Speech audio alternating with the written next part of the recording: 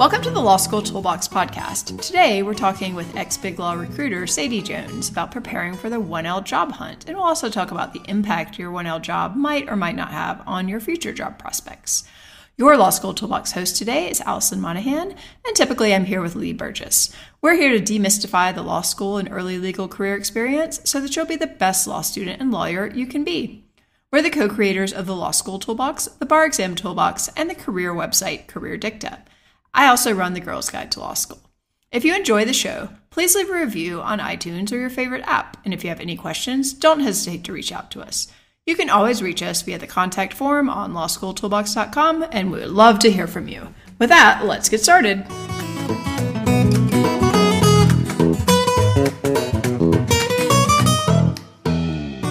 Welcome back.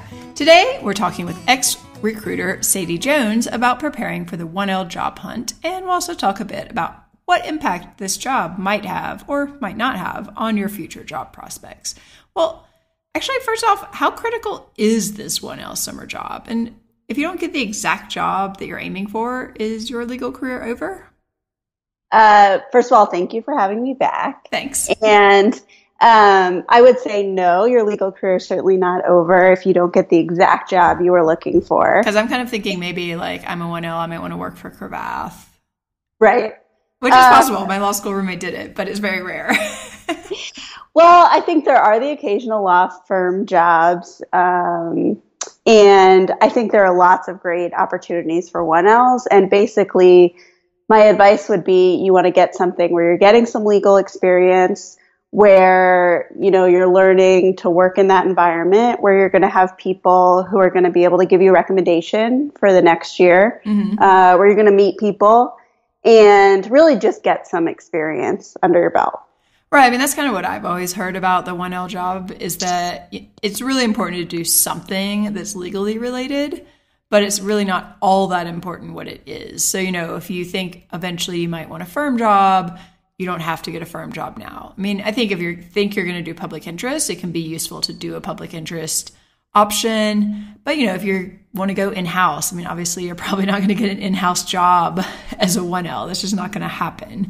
And people don't expect that. I mean, I think that's a key takeaway too, is no one really expects that you're going to be working for this incredibly impressive organization and getting paid tons of money after your first year of law school. I mean, a few people do that, but that's rare. But they want to see something, and also you need to have something to talk about in these later interviews. Exactly. And I think that, even if you want a firm job down the road, there's nothing wrong with doing a public interest job. You're 1L summer, working for a judge, doing something where maybe you're not going to get paid very much. I think it's more important to focus on what the experience is going to be and what's, the best experience you can have for that summer. Yeah. And I think firms don't really expect that you're probably going to get a firm job 1L summer. So you really don't have anything to lose there. Yeah, and I think honestly, I mean, even if you do think that's a pathway you're going to go down, I think it can be beneficial to do something else your first summer because, the reality is most people don't really stay at law firms that long.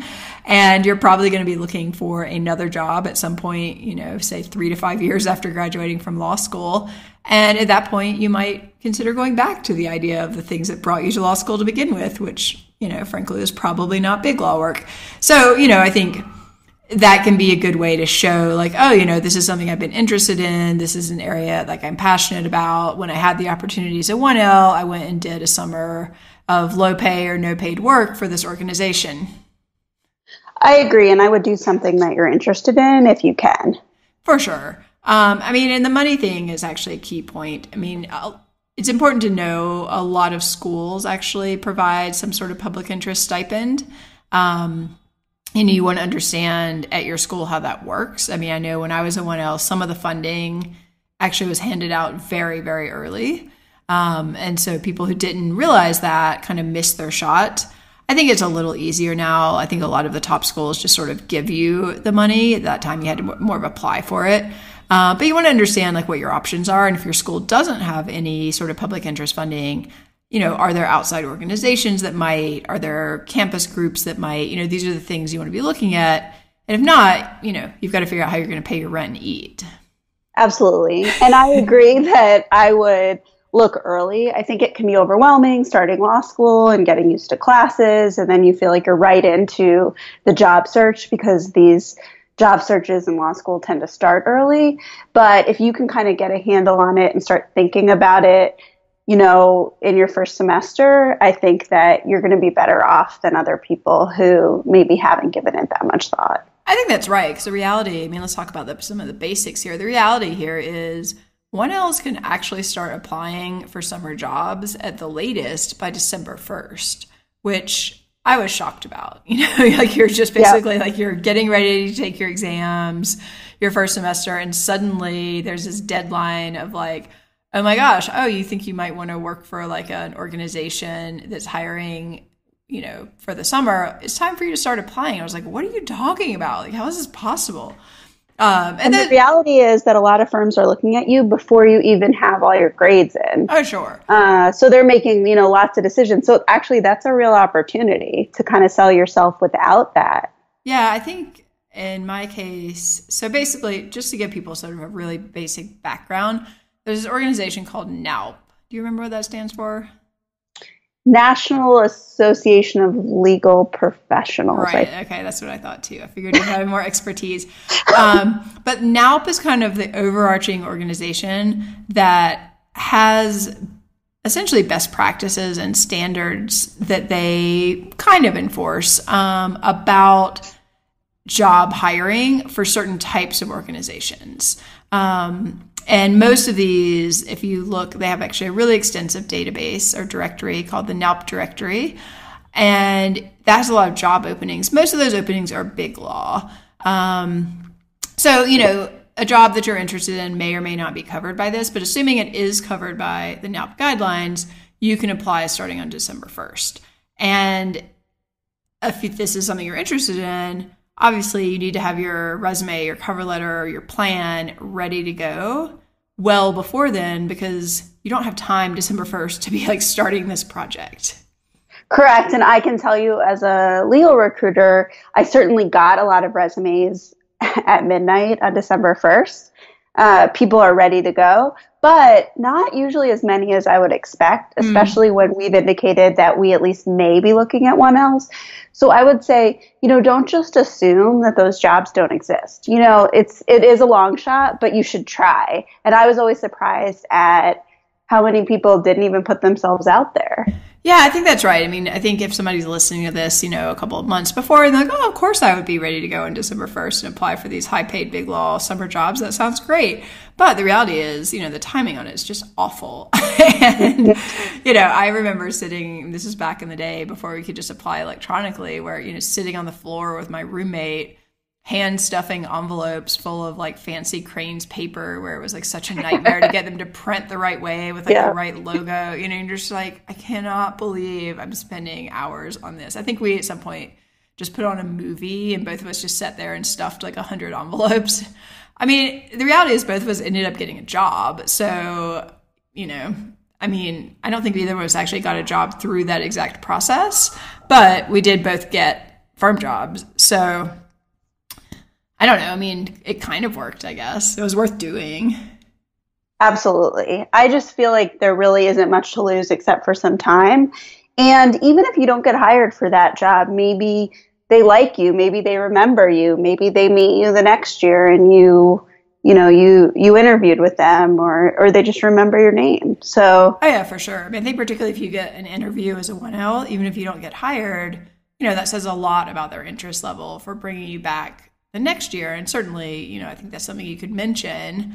Hey, I loved the opportunity. It was so great to go and meet some of your people when I interviewed as a 1L. I ended up working at wherever you ended up working, the Children's Defense Fund for the summer, which was fantastic, but I really enjoyed my experience. I'd love to talk to you about being there as a 2L.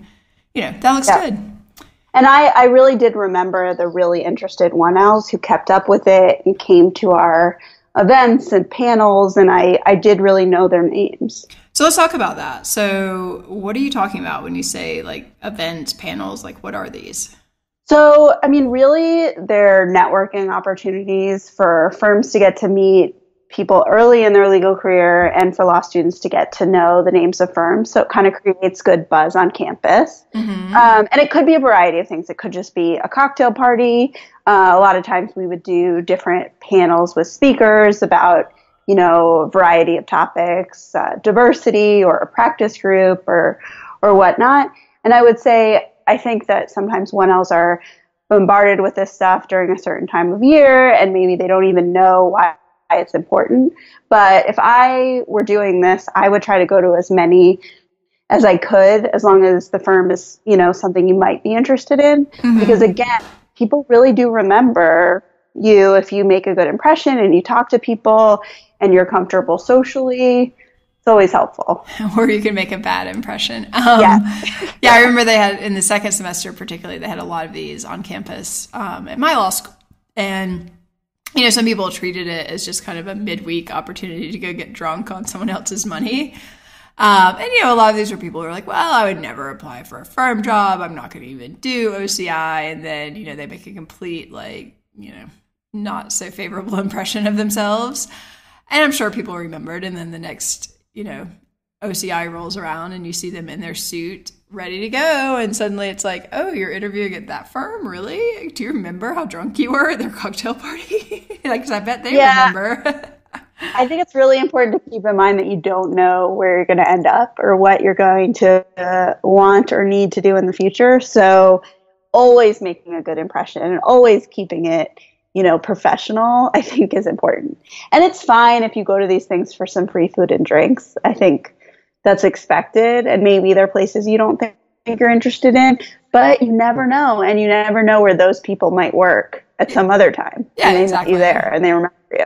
I think that's the key thing too. Like, people are moving around all the time to all sorts of different places in the legal profession. And once you have a reputation that is not favorable, they're probably going to remember you wherever they land. And you never know when your resume is going to cross that desk. Okay, great. So basically December 1st is our deadline if you're really serious about this. You can officially get help from career services at your campus for your resume, things like that, starting on October 15th. And so that, I think, is something people definitely probably want to take advantage of. We have an entire episode that we've done on resume and cover letters with Sadie, which has some great information. But, these are things that you can be working on now so that you have a plan and you're ready to go. And all you have to do is, push that button on midnight and then move on with your life. Absolutely. I think you should always have a current resume. You can always add to it. And make sure it's up to date. So as you, do different activities or get grades back, add to it, make sure it's the latest version. But you should always have it available. Yeah, absolutely. I mean, you never know who you're going to meet who just says, oh, shoot me a resume. My friend might be interested in hiring you. Because the reality is, let's face it, most people are not getting now big firm jobs their first summer. This is pretty rare. They're hard to get, but if if it's a possibility, I would say you should be trying really hard for it. Yeah, I think, and I mean, give me an idea of who would it be a reasonable possibility for that they should actually give it a shot. So I would say, I think depending on the firm, there's a certain level of sort of school and academics and all of that. That's, the basics that they're probably not going to look at anyone who doesn't fit that basic criteria. Mm-hmm. But like I said before, a lot of times, maybe you have a few grades back. Maybe they're even talking to you before you have their grades back. They're probably not going to make you an offer until they see some grades. But you have a real chance to make an impression without that at the beginning. Mm-hmm. And what they really want is someone enthusiastic, someone who's going to be a great 1L ambassador. So they want someone who's involved in activities, who seems genuinely excited about the firm. A lot of reason that firms don't hire 1Ls is because most firms don't have a great track record of converting 1Ls into future associates. Mm-hmm. Although I can say that I had a pretty good track record, not 100%, but I would say 75%. That's very high. Yeah. And one of the reasons was at my firm, we gave full offers after their 1L summer. It wasn't like an offer to come back. So to a lot of people, that was if they knew they liked the firm, they didn't necessarily want to try something else. Right. The thing that's great about being a 1L is you kind of get a free summer, and you probably will get an offer at that firm, and then you get to go to another firm or split your summer the next year.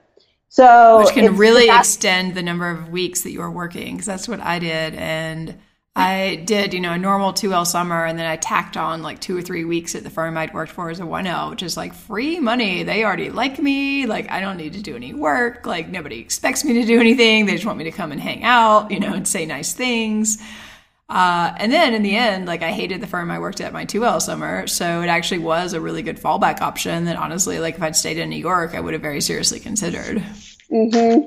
And I think that is a freebie that other people aren't going to have, because it's very hard to like find a 3L summer job where it would be like that. So what they really want is a great ambassador on campus.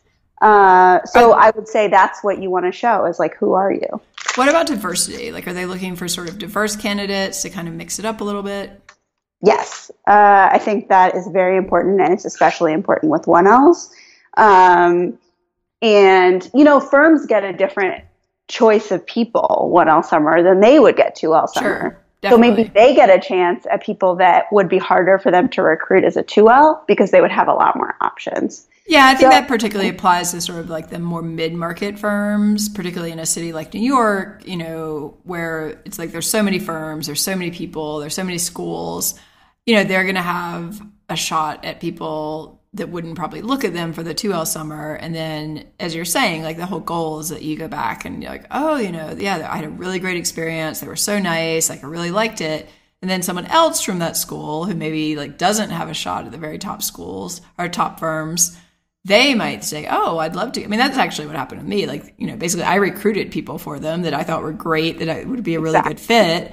And they loved them, So. Well, and I think that's why to the firm, I don't know that it's super important that they do convert that person into a real associate. It's great if they like them. But really, if they find them a bunch of other people and kind of can develop their reputation on campus, that's what the firm really wants from you as a 1L.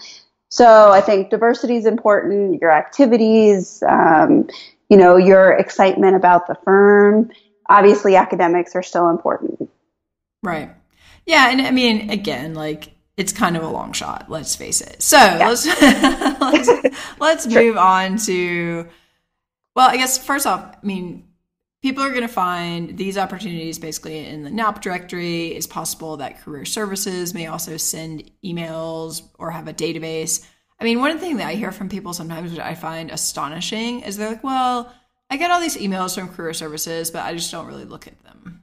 And it's like, okay, I get that, like, you have a lot going on, but these are people who basically are trying to find you a job and are sending you job options. You might want to check this out. Absolutely. And I think that's where the events come into play also. True. And not just from firms, from all different organizations. Because again, I think networking is really key as a 1L, like to leverage your own network, to meet new people, to put yourself out there, to see if there are job fairs. There can be 1L job fairs. Yeah, absolutely. So, and again, certain people are going to interview on campus. It's a rare thing, but I've done it before. And I was surprised that a lot of 1Ls didn't even know what that was.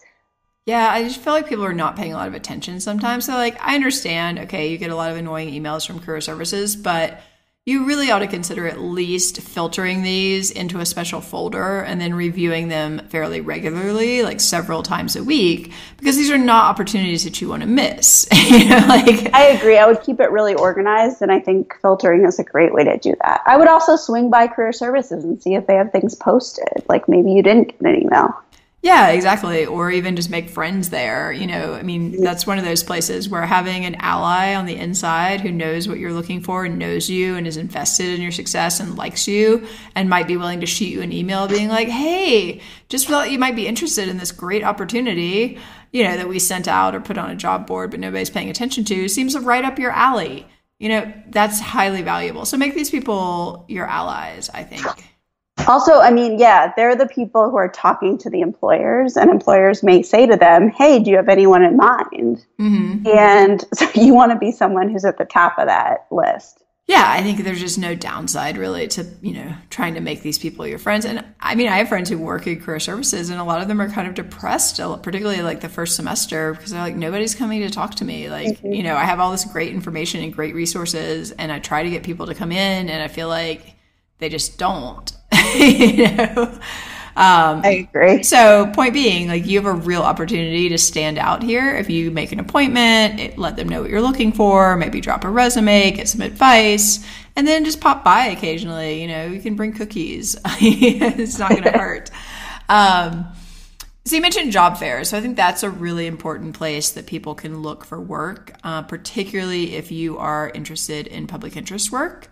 There is a large nationwide job fair essentially run by Equal Justice Works. I think it's happening in late October usually. So that's not necessarily like the greatest opportunity for 1Ls, unfortunately, because it's so early that you really have to be paying attention and plan ahead. But, if you look at their website, it does say, look, we accept 1Ls. You can show up. You can do drop-in interviews. If there's any way you can get there, I think that's totally worth it. If not, keep it in mind for next year when you're looking for your 2L job. And PSJD on their website actually has a list of public interest career fairs, most of which are later. They're in January and February. So that is a great option if, you strike out with your, unlikely big law hunt, or you just don't get around to things because you are taking exams and you want to focus on your grades, which is also completely legitimate. But this means that when you come up for air in January or February, hopefully you've had the winter break to kind of work on your materials, get your ducks in a row, and then you can go out and do some interviews and hopefully find something that's really interesting.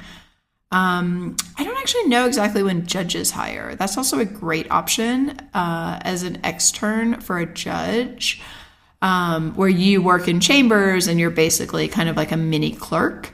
A lot of times the schools will post that. I don't know. Yeah, I think there might be a website also that might keep track of all of them. But I don't think it's like a set process. So I think you might want to, do some research about who are the local judges. Exactly. And, do a little more legwork on that. But I agree. I would say at a firm, most of the resumes I saw during their 1L year, they either worked for a judge or did public interest work. Right. And either one is totally acceptable. Yeah. And those are jobs that, are much easier to find and are super interesting. I mean, another good thing about those is you actually get probably more on the ground legal experience than you're going to get, working at a firm or something like that. I know Lee, I think, worked in the DA's office or for the U.S. attorney. I can't remember which one, but one of those. And, her first day, basically, she was sort of thrown into court. And they're like, okay, we're going to kind of deputize you. And then, there were misdemeanor cases. These weren't like felony murder. But, she got to stand up after her first year of law school and say, may it please the court, I represent the state of California. And, that's pretty cool. And it gives I agree. I would focus, like I said before, really on the experience you're going to get, and really think about it and think about what would be helpful and what, is going to help your own development too.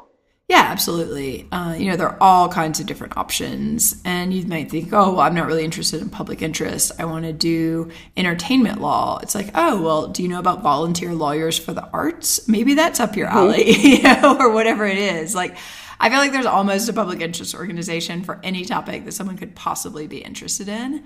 There are a lot of government programs too. Some of these even hire earlier because you have to do an extensive background check, if you're going to work for like the FBI or something. But those are options. I think the 1L job search, like the world is almost your oyster. And I think it's an opportunity for you to be flexible and to really explore something that you actually are interested in. I would also say, take advantage of upperclassmen who are either mentors or would be open to giving you advice. Like, talk to a lot of people about what they did, how they found out about it. I think they're sort of the best resources. Yeah, because I think those personal connections are often how people land these jobs. Like one of our writers that we did a podcast with, Charlene, she was working, I can't remember if it was Lexis or Westlaw, but, on-campus rep, and was talking to her supervisor about how she was stressed out about not having a summer job. And her supervisor said, oh, well, I think a friend of mine is looking to hire someone like at this small firm. Would you be interested in working there? Answer, yes. So it's not like these things are just going to fall into your lap. But I think the more you put yourself out there, in a nice way, you know, just an exploratory way, not like, I need a job right now, like, who's going to help me? That people are going to be willing to help you. And if they can match you up with someone who's looking for, you know, a newly minted law student / you know, young lawyer type to work for them, like, great, bonus, win-win. Mm-hmm. And I would say, sounds small, but offer to buy someone coffee. Yeah, exactly. Or to do something for someone. Yeah, I have a whole series on the Girls Guide about how to do good informational interviews, everything from, you know, literally like what to write in that first email that you cold email someone. But the reality is people are actually willing to help you. I think bar association events also can be a great opportunity. Some of them even have, you know, networking or job search type of things for 1Ls and 2Ls. You know, these are the things that are high value activities that you just really need to be putting yourself out in. Because you just don't know. There is a certain practice group you're interested in or an area you're interested in, get involved in whatever they have on campus related to that, because they're probably going to have connections in that area. True. I mean, I remember going to events on campus for speakers and there might be 10 people in the audience or sometimes, or even 5 people, you know, if it was a very specific topic or at a weird time. And at that point, like, you can go up and talk to the speaker. And again, like, these are, you know, pretty high profile people. Oftentimes they've already made the effort to come and give this talk. I'm sure they would appreciate someone coming and saying, oh, you know, I really enjoyed the talk that you just gave on structuring transactions, blah, blah, blah. Like, you know, presuming you're interested in this, you know, I'm interested in getting this area. Do you have any thoughts on how I might do that or what kind of job I might look for, blah, blah, blah. And I would say, I think 1Ls may not realize that these things are geared towards them. And so on the firm side or the employer side, we did this stuff specifically for 1Ls, but it would be open to everybody because you can't necessarily say that. Right. And I think, and a lot of times it would be filled with 3Ls. Interesting. You know, who are still looking for jobs, which is fine. But I would say I was surprised that 1Ls didn't seem to realize that these things were going to be helpful for them or important. Right. Well, I mean, I think they're not necessarily getting like the greatest information. And so hopefully if you're listening to this, really make an effort to figure out what is available on your campus. What are people doing?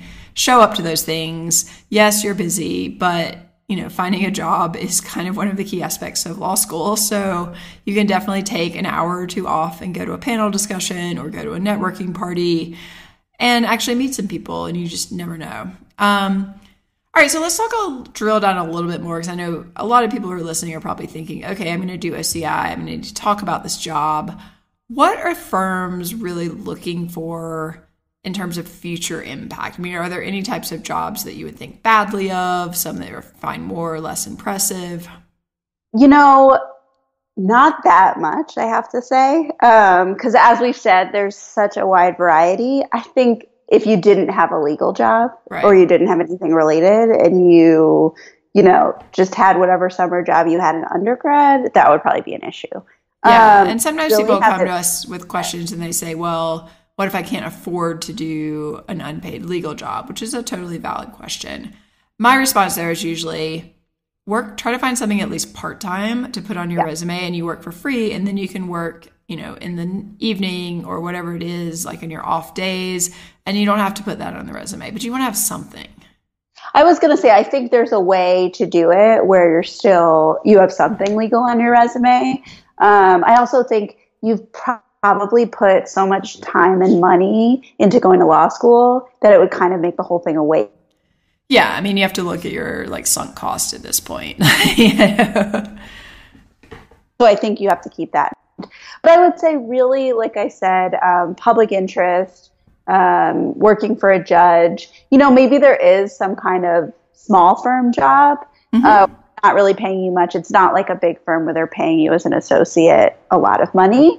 But I saw a lot of that, and I think you can learn a lot from those kind of jobs. So I think you have to think, okay, what would I be doing at this job, and how could I at least like talk about it a little bit? Yeah, and I think one other consideration is location. So if you know that you're going to be interviewing later in a city that's not where you're going to school, or maybe not where you have a lot of connections, this 1L summer can be an opportunity to sort of create those connections. I knew someone who really wanted to be in San Francisco, but had never any connections there. And she basically pounded the pavement and found a small firm who would hire her there, because then the next summer it's so much easier to say, well, I worked in San Francisco in the legal community last summer and I really enjoyed it and I think it's definitely a great fit. Like, that's going to be a lot easier story than, no, I've never really actually been here except on vacation. That's an excellent point. And I saw a lot of people who did have that on their resume. And usually I would think, oh, I wonder how they ended up there. It doesn't seem like they have any other connections. But the truth is, if you got yourself there, you probably didn't get your transportation paid for, and you lived there and you made it work. That says so much about your commitment to the city. Yeah, exactly. So I think that's an excellent point. I mean, I also think it's not the end of the world if, like, you tried out the city and realized it wasn't for you, and it's better to figure that out now. Oh, for sure. Than to interview all your 2L jobs there. Yeah, I completely agree. So, I mean, basically this 1L job is pretty flexible. I think the most important thing is just find something that's going to get you good experience, give you something to talk about, give you something to put on a resume for later, maybe work your location. But honestly, like, once you find something, I feel like people just don't really need to stress that much over this. I think use the time period when this 1L sort of time is going on to, again, like, network and think about your 2L summer, because that's going to be the more important summer. So aside from just finding the job, I would use the time and, like I said, events and job fairs and all that stuff to try to, like, meet people in areas that you're interested in. Yeah, and I think it's also worth, reading some career books or maybe doing some career counseling about what are you really interested in, what's going to work long-term for you, that kind of thing. So one question I get a lot, I don't know if you have any thoughts on this. If not, I can talk about it a little bit. So we get a lot of questions from people, say, like, come March or even April, who are really struggling to find something. Like, what should these people be doing? Well, again, I would go back to, some of the advice we talked about before, which is, have you exhausted your network? Because I think it's very rare that there aren't more people you can reach out to. Yeah, there's always someone. There's always someone who knows someone. Like, keep the chain going. I would really be going to career services and saying, I'm in this difficult situation. They want you to find a job. It is their job to make sure you find a job. So I think that you just need to make sure that you've really looked at all of the possibilities. I don't know if you have more advice about kind of last. Oh, yeah. I completely agree. I mean, the reality is the 1L job search is probably the hardest job search you'll do. Just because you don't really have much experience. Like, there aren't a whole lot of people who are willing to pay you a lot of money to do these things. And if they are, it's incredibly competitive. I mean, you just have to keep pounding the pavement. There's really no other option. And you may have to face the fact that you may have to do something where you're not really paid. Well, I think at that point, you're probably not going to be paid. Yeah. I mean, the reality is, if you don't have a job and you don't have funding by March, you're probably not going to be paid, unless your school is one of those where it's like, well, if you find a public interest job, we will pay for you, in which case, great. But yeah, I mean, I think by March or April, you've got to accept the reality. You're probably going to be working for free. You are probably going to have to just take sort of whatever comes along that you can find, but that's fine. It's not the end of the world. It's not a disaster. You can learn something in basically any type of legal work that you're doing. And worst case, you find out you never want to do this type of work again. I agree. And I also think that if you do want to do the work and you find something, and maybe it's not, it's not great and it's not paid and it's not exactly what you were thinking, there is always a way to spin that job later and figure out a way to put it in the best light. I've seen a lot of stuff where, we've come up with stories and explanations, and I don't think the firm really notices. No, I don't think people care. I mean, it's really just, you need something to talk about. I agree with you. I think the worst case scenario is just that people do something that's not at all legally related. Yeah. One question. So sometimes people come to me and they're like, well, haven't really found a job yet. Is it okay if I do study abroad? How do you view that? Like, law school study abroad for that summer? Well, I mean, I guess it's better than doing nothing. I guess I would try to figure out if there's a way that you can I'm trying to think if you're abroad, whether you could even work anywhere. Yeah, like that would be my suggestion. Can you intern? You know, yeah. I mean, honestly, I would say that's probably. I mean, that to me is like you're really it's one of your worst case scenarios. Like, okay, you know, your parents are willing to pay for this. Maybe a vacation in France doesn't sound that bad, but I don't think it looks great for your later applications. I agree, unless you have some kind of set thing where you know you're going to get something 2L year, like so you don't have to worry about your 1L year. You have some kind of connection. You feel really confident in it. But I think if you're just out there trying to find a job, that's probably not going to look great. You're going to have to explain it in some way. Yeah, I agree. I would think it would be better to take a job that's not particularly legal related, but maybe sort of business related or whatever more than that. Yeah, that you can at least spin as like, well, I worked in a startup because I really want to do internet law or whatever, you know. I mean, that's feasible too. But I think the takeaway message is really, really, really try your best to find something that is legal. And then beyond that, don't worry about it too much. Yeah, and I would imagine those people where it's March or April and they don't have anything, they did not take our advice about starting early. Well, probably not. They probably don't. I mean, if you start early and you do a serious effort of going to some job fairs in January and February, you really probably will find something by March or April. I'm not guaranteeing it, but I think your odds are pretty good. Like most people find something. I agree. And, you know, they're not all the top students. And, you know, I don't think you have to worry about, you know, being the best in your class to get that. I think people at all levels are finding things. Exactly. All right. Any final thoughts for our eager 1L job seekers? I would say practice your interviewing skills before you get out there. Good point. Because you probably haven't done it in this environment before. And so I would say I would really, even if it's going to be painful and you're going to have to get feedback, I know a lot of schools have 1L mock interviews, and I was surprised at how few people really sign up for them. It seems to be a recurring theme. We're surprised by how little 1Ls are taking advantage of the things that are designed to help them find work. A 1L mock interview is such a good opportunity. Oh, for sure. And I mean, you could even, you know, if you can't do it officially, you can have friends do an interview with you, record that. Yes, it will be painful, but I guarantee you will learn something. And my final advice is read over your resume and cover letter, have at least 2 or 3 other people read them over for any mistakes, and make sure that when you're addressing things, you're addressing it to the right firm and the right person and you spelled their name right.